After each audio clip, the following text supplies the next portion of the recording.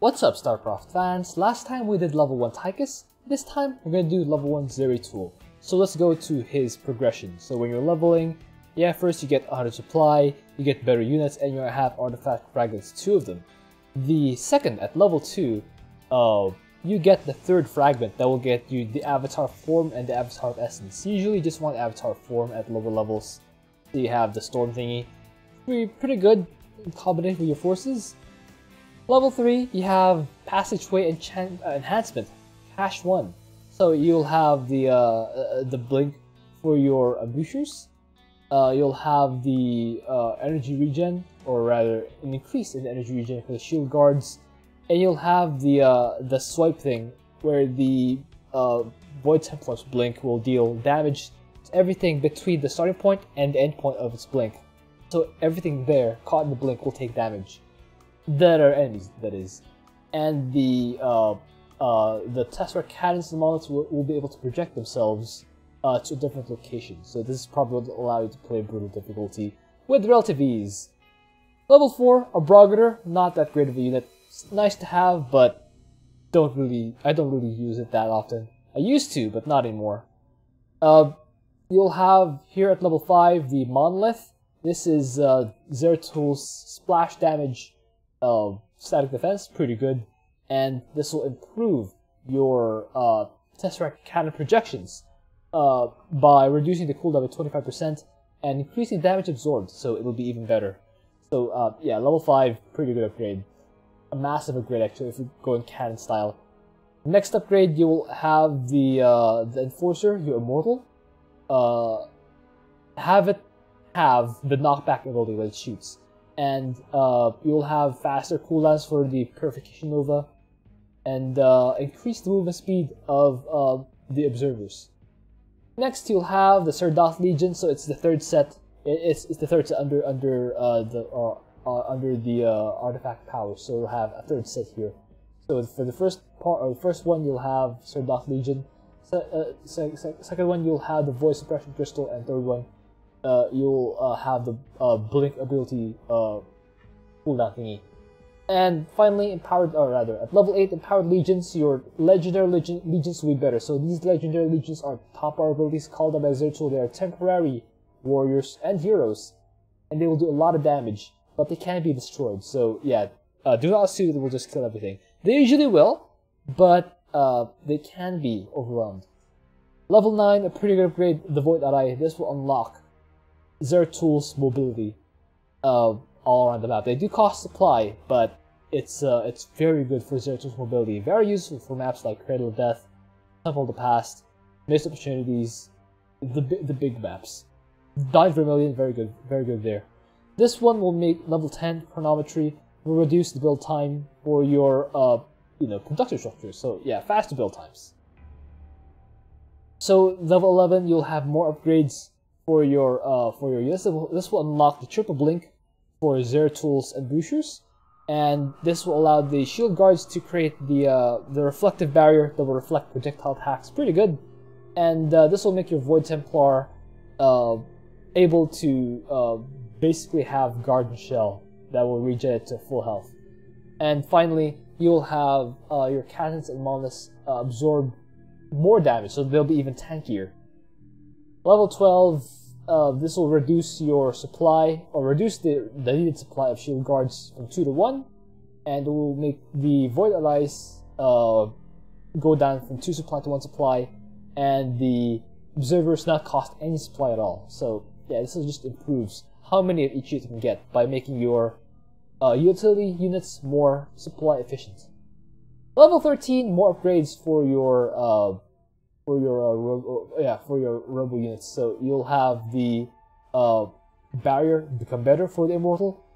You'll have the splitting thing for the Ambrogrator's Purification Nova, and you'll be able to increase shield regen for units in the Void Array for the Void Array, yeah. And your Zelaga Watchers will have a larger vision range by 50%. This one will allow your Avatar of Essence to demote. Yeah, this level 14 is when the demote unlocks. So I don't usually get the Avatar of Essence until level 14. You can get it. It will still buff your units. but I generally only get level 14 when it actually, you know, demotes the enemies. At level 15, Zeratul will gain additional shields, and yeah, just Zeratul will become better with each artifact frag that we collect. So when you play at normal difficulty, you can start playing on hard difficulty at about level 5, and you can start playing on brutal difficulty at around, I would say, level 8. Yeah, if you're playing on normal, you can play hard at level 5 and play brutal at level 8. If you're on hard difficulty, you can start playing brutal on level 5. So yeah, if you play brutal, obviously Zeratul won't have much of a problem. So we're gonna do Scythe of Amon today. Thank you to Legendary Snooter and Trent 10 who are supporting me in the mobilization rate tier, and Darth and Shadow Archon who are supporting me in the Pulse Cannon tier. And thank you to all my supporters on Patreon. So yeah, let's do it. Alright, let's hear about the map, Ryan. Scythe of Amon is the map where we have to destroy 5 void slivers pre-placed on the map before timer runs out. Each void sliver we destroy adds more time, and gives more powers to the remaining ones. Alright, so as you can see, on the minimap on the lower left, there are 5 targets pre-placed. These are the void slivers, these giant tower things.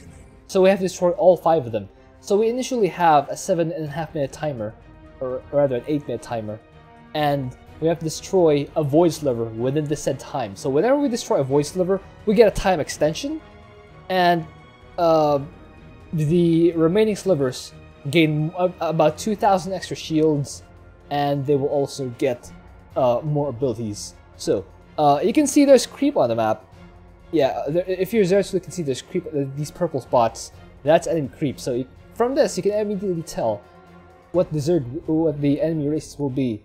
So if the creep is on this left side, the enemy is Terran. So the attack waves, that is, will be Terran. If the creep is in the center, like this one, the enemy will be Zerg. And if the creep is on this right side, this first bonus area, the enemy will be Protoss. So for now, you can see that I'm just kind of yeah, building my stuff. I have 2 warp gates here and a cybernetics core, which will complete soon. So once the cybernetics core completes, or the core forge completes, I will be able to make the shield guards, which will be my initial forces here, since they're pretty good at dealing with Zerg relative to the Slayers. And by Zerg I mean Zerglings, because they're hit scan and they deal damage faster, and they can regen energy. So it's yeah, it's actually easier. Of course, later on, your Void Templar will get a blink ability at higher levels. Void Templar are better against Zerg since when they blink, they clean out the Zerglings. But for now, I'll settle with the shield guards because of their ranged abilities.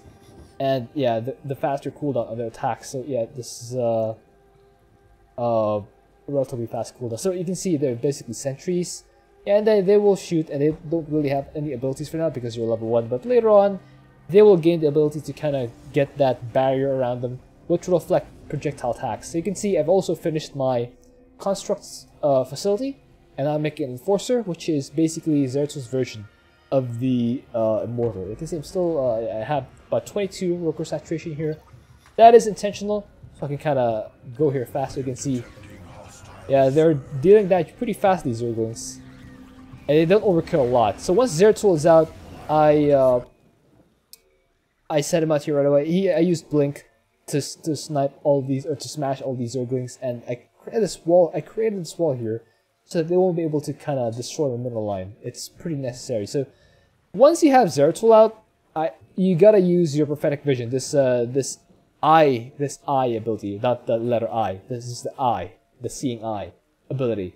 That will reveal the spot on the map where the artifact fragment is. So what you want to do as Zeratul is you want to use your production structures, either your nexus or your gateways, or both of them, to kind of right click on the map. So you yeah, select your production structure, right click on the minimap. This is right click all around here on the minimap, and see if the rally line. So you can see there's an orange rally line here for the nexus, and a white rally line here for the gateway. So you want to select these buildings and right click all around the map to find where the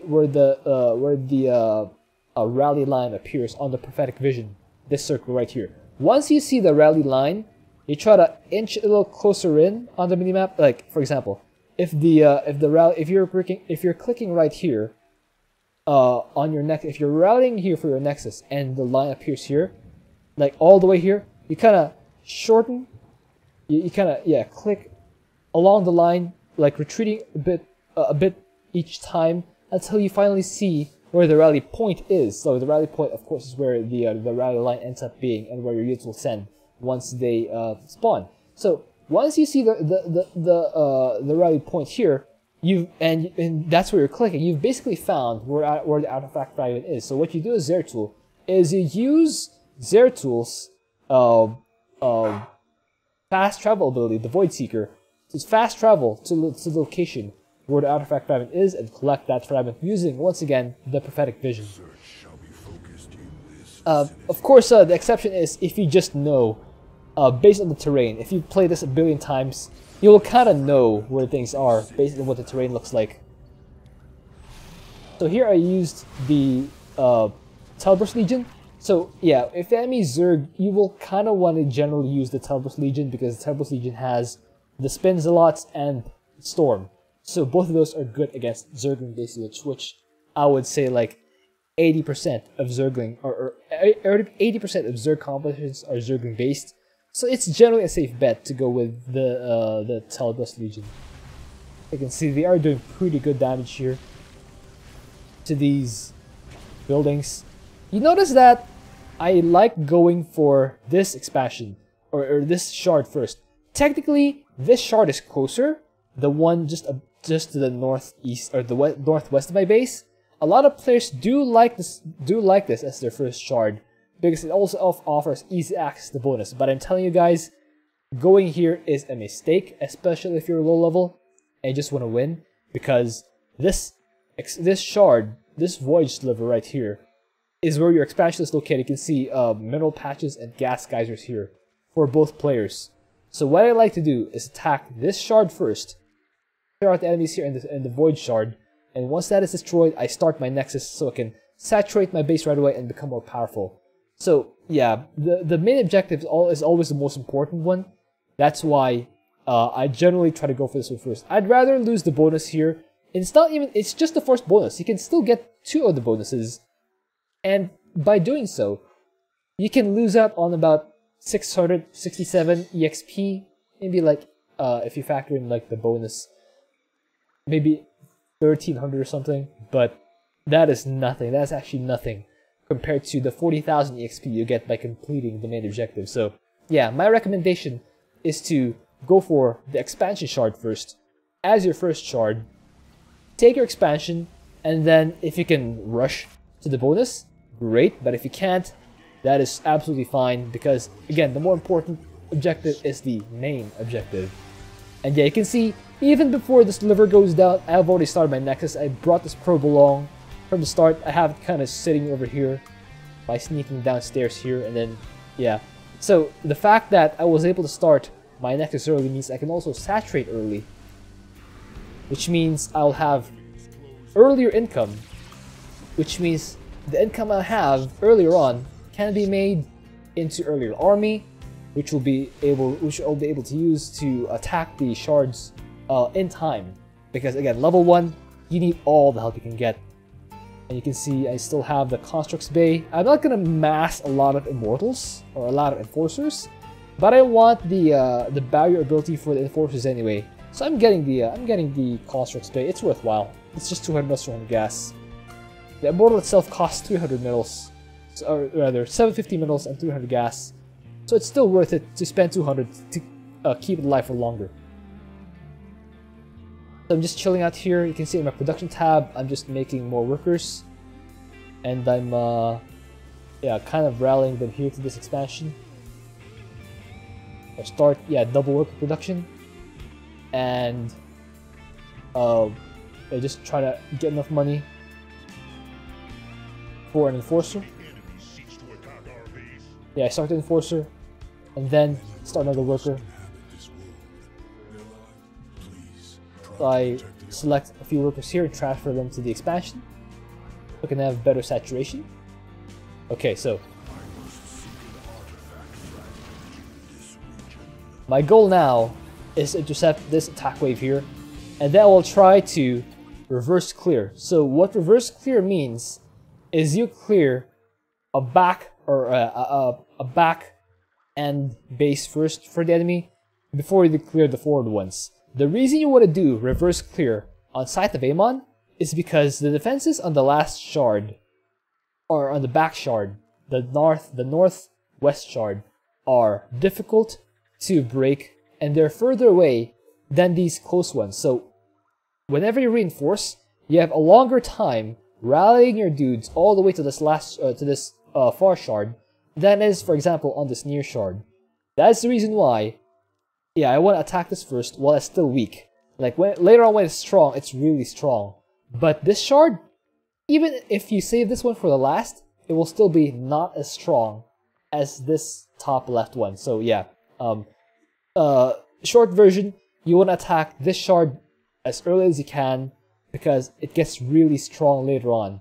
The shards, yes, the other shards, yes, they also get strong, but not as strong as the top left one. So you want to eliminate it early so you don't have to worry about it later on. Also, I've tried this run many times, and honestly, I can't, even with the maxed out Zeratul army, I can't fight this shard with a level 1 Zeratul. Yeah, I cannot take that top left. I actually need to, I cannot take that top left shard if I save it for last. So the only option I have is to take it when it's still early, when it's not that strong. So what I do with Zeratul is I kind of run past these defenses, and I get this fragment. I fast travel to this location. So the thing about this map is the detection is pretty limited. So what I'll try to do is snipe this Oracle, which is the only detection that Amon has, and once it's down, I basically have free reign to fight this Void Shard. But as I mentioned before, sometimes things don't work out initially as you planned. I was trying to fight that Oracle, but I couldn't quite get it in range before Zeratul died, and Zeratul was surrounded, so that was definitely a mistake. I should have baited that Oracle a little bit behind before doing this the cleave thing, and I'll have to wait. The good news is I took out a shard early, so I have a bit of a runway before I need to actually fight another shard. So what I'll do is try to stay calm, stay focused. I can still win this mission. Let's gather that army, save up enough money for a Telbos Legion maybe. Or now we can use the ratings. But yeah, this army is still pretty decent. Yeah, you can see I'm straight up fighting the hybrids. Okay, there we go. I eventually used the Telbos Legion. Clean out. And I don't think I lost anything that fight, which is pretty good. That's pretty important. So yeah, once again, the same lesson from the Rainer video. Just keep spending your money. Keep making things that you can afford. Right now, I'm not spending because I'm trying to save up 300 mils for an enforcer. I'm clearing out these camps over here with my Telbos Legion because A, you want to use your Telbos Legion instead of just standing them idle. You want to get value out of your Telbos Legion, and B, you never know when if you actually need to kind of walk up here and take out this last shard with your army. So I'm trying to just trying to make my way, extracting as much value as I can from the Telbos Legion, and this time their value is as a decoy. They actually just absorbed all that fire away from Zeratul. So you can see, this being the second shard, it now has a new ability. So the ability is basically the stun thing, which, yeah, it's a big circle, and it stuns all enemy units that are caught inside. As you can see, Zeratul was temporarily stunned. But it's only temporary, so Zeratul can once again, yeah, it's a big range. So what I do with Zeratul is kind of blink out a little bit, and then blink back in, and keep fighting. So this thing now has 6,000 max shields and 1,500 health for a total of 75,000 or 7,500 hit points. So yeah, I use the void the stasis thing to kind of fight this area. I called out another Telbos Legion again, just as a decoy. so I can fight these things, or yeah, so I can kind of not take so much damage with Zeratul. I try to target down this Oracle, and it goes down to the Storm, which is pretty nice. So now all I have to do is, yeah, overwhelm this Void Shard. You can see Zeratul was again stunned. That's why I kind of try to blink out when I can. And once this shard goes down, that's a big win. If this shard goes down, it's actually a big win for me. Because again, this shard is definitely the hardest one if you save it for last. So taking out second means that I won't get to deal with the hardest shard at its most powerful form.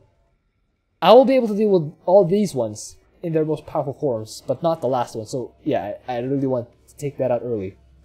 And you can see I've been making units in the background, so my army is still pretty decently sized. I'm at 85 supply. I have detection. I have a lot of shield guards, and have 5 enforcers, so I'm pretty secure. Also, I'm making more cannons here at the middle line because the enemies have a tendency. Again, preparation pays off, so you want to make the cannons before you actually need them. Try to bait these guys. I just bait them into me. Trying to take too much damage. Yeah, that Mortal is at the yellow. Now it's at the orange, so that is definitely a mistake on my part. The good news is I didn't actually lose supply. You can say I'm actually up to 90 supply now out of 100. So I'm close to maxing out and getting the most powerful version of this army in particular. So I'm waiting for this attack wave. Once it hits, I will clean them out. I use Zeratul to use the cleave, the Shadow Cleave on those Scourge to not make them target my lone area, which is this Observer. I definitely do not want the Scourge targeting Observer because that is my only detection in this game. You see there's a singular garden here, outranging my cannons. It's kind of annoying, but Zeratul luckily can fight this garden and then run back to the front where my army is making its way. So my next target is this shard. I'm targeting this shard not because it's easier, but because strategically I would prefer fighting 2 shards along the same path and having to ping pong back and forth, fighting 2 different shards. I'd rather clean out this last one and only worry about like having a singular side to defend, rather than ping ponging back across 2 shards. So this next crystal, or this next void shard, has this ability to spawn Death Grip Crystals. These Death Grip Crystals will stun a predetermined number of health from your units. Like, I think it's 800 health. So it'll stun as many units as it takes to get to 800 health. And these units won't be able to attack. Hero units are immune, but anything else can be stunned with the timer. So if this timer runs out, the unit gets insta-killed. No response, no ability to retaliate, they just get killed. So what I have to do is take out this shard, focus it down, just focus it down so that it will be forced to release my army. You can say I'm using Zeratul to snipe the Dude Lords. I do not want the Dude Lords to have free reign because they make free units. I try to target it down with Zeratul, whereas my army is still trying to smash the rest of this base.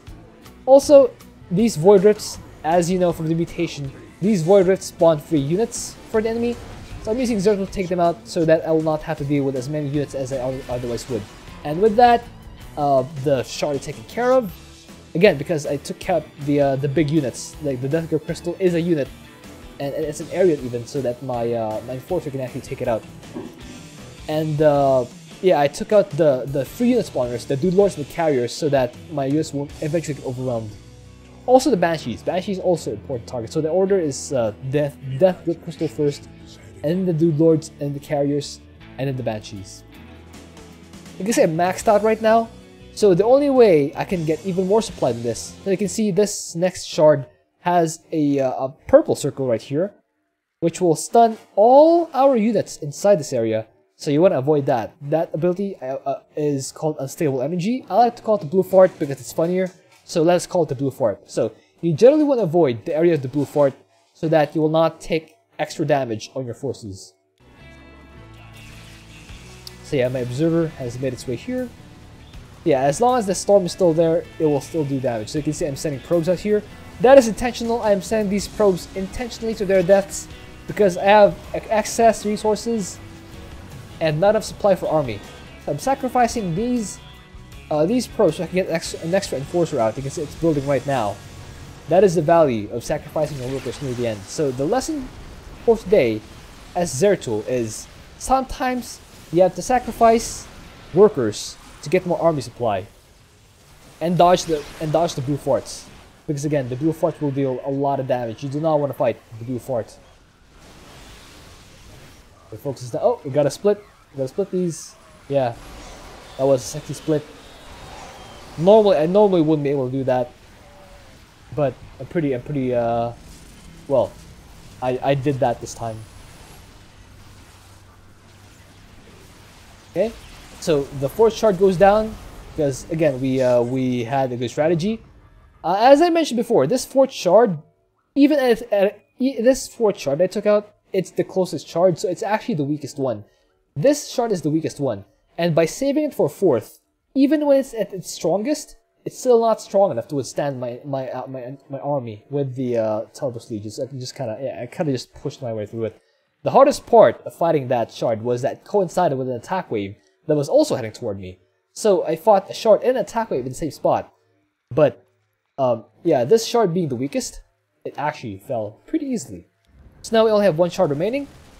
We'll try to extract value from the Telebus Legion. Again, same thing with the earlier, extract value from the Telebus Legion by sending it forward, try to get as much damage as we can. Even sending our army to attack alongside, just so we can advance as far forward as we can with the investment that we paid for, the time units. Another attack wave heading from the north. It's actually heading toward me. So yeah, the nice thing about this shard is that when it coincides with this wave, you can intercept it easily. And that is exactly what happened. So you can see I'm trying to push in here. I also have a probe here. I do not intend to sacrifice this probe, but I'm floating 3,800 minerals, so I'm intending to use that to invest in static defense, like right around here. The static defense will be helpful, so that I'll have a place to retreat to in case the army at this last shard is too strong. Again, preparation pays off. If you have static defense over here, even if your army is not quite strong to fight this whole wave alone, you will have something to fall back on, such as a wall of cannons. So yeah, I want to avoid that blue fort. Same thing as before, avoid the blue fort as much as possible. I use the stasis thing, the stasis beam, to lock these into place, to give the Telebus Legion and my army a better chance of survival. You can see this last shard has all the abilities of the prior shard. You can see it has the stun thing, it had the death of the crystal order, and also has the blue fort. So I gotta split against it. I gotta do everything. Yeah, the stun thing, but yeah, it also now has 12,000 shields on top of 1,500 health. And yeah, another death of the crystal right here. So the longer it stays active, the more abilities it'll be able to throw at us. So you just want to take it out. Yeah, I focused on that Banshee because the Banshee deals a ton of damage. Several tons of damage, in fact. You just kind of right click on it. Another Death of the Crystal. Take that out. So I can have all my units attacking this Void Shard and defeating it and ending the map. Soloing this map at level 1. And that was pretty difficult. I took a lot of attempts to beat this at level 1. And reverse clearing the top left chart is actually required just to beat this. Just to beat this this mission at level 1 is it's pretty difficult. But I hope you enjoyed that. Thank you for watching. If you have an idea for it, also please leave that in a comment. You can see the score screen that yeah, it's all me. Yeah, it's pretty even. My enforcers end up dealing the most damage because their anti-air is insanely strong. Telebus Legion combined for slightly less, and Zeratul Shield Guards pretty good. They combine for about the same amount of damage. So yeah, next week we'll have Stet Boy, so stay tuned for that.